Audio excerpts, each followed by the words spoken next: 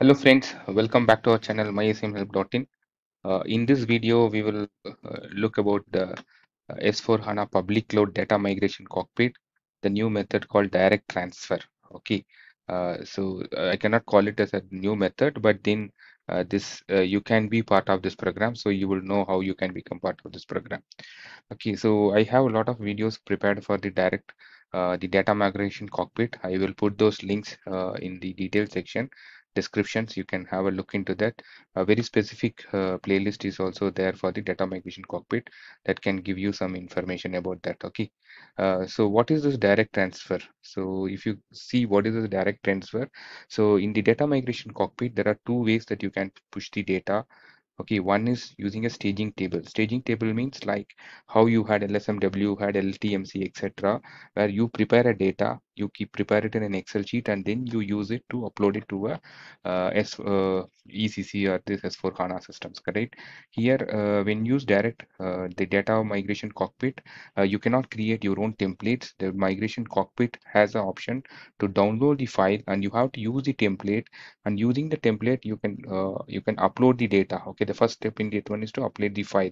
So in a predefined template format, the data will get uploaded, and it goes and first sits in a staging table. From there it gets processed. This is how it does. Okay, the one more option we had in that data migration cockpit is I think it was from S4 HANA 2022, especially in the on-prem edition, was migrate data directly from SAP system. So when I say directly from SAP system means when you have two systems, one is like you have an SAP ECC system, from there you wanted to migrate to S4 HANA system, then you can establish an RFC connection between these two systems, and then you can directly pull the data from your ECC system, and then you can bring it to S4 HANA system. Okay, this is called as a direct transfer system, and it has its own prerequisite where you have to have at certain levels in the enhancement pack level, etc. But then the method was available. Okay, in this slide, I have this is about on-premise system, which has a lot of these things. But then what we are going to now see is about the public cloud part. Okay, the latest, when I say latest, it is on the 4th September. There is a note which SAP has released. I will give you the notes, detail, everything in the description, which is saying that there is a early adapter program.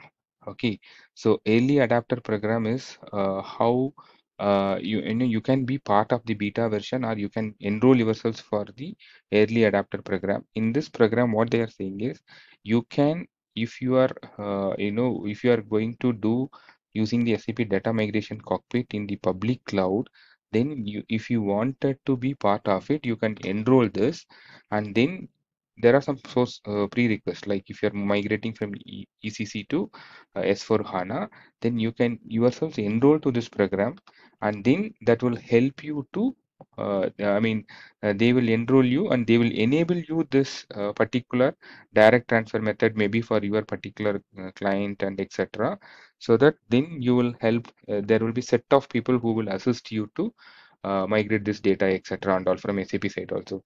So what is this new feature? So the old one was using staging. So old one in the public cloud, it was only the staging table. So there are some new this direct transfer from ERP system. It will be the S4, sorry, it will be from the ECC system, is now enabled for the early adapters. Okay, so this is the part, and what are all the prerequisites? Like you should have a source system, which is an SAP ERP system, which should be ECC 6, and your target environment should be a S4 HANA 3 system landscape. Okay, so I think after 2302, all these things are all about 3 system landscape only. So that is one thing, and then yeah, you have planned to use the migrate data using stages tables. Okay, and then there are only not all the objects are available. So what are all the objects available? That is that I have listed it here. You can see this here. Okay, the business partner, cost center, profit center, etc. And all. So these are all the list of objects that they are planning to use it. The remaining object, as per the data migration cockpit, will still be using the staging table only. So if it is okay for you, then you can look at the early adapter program for this.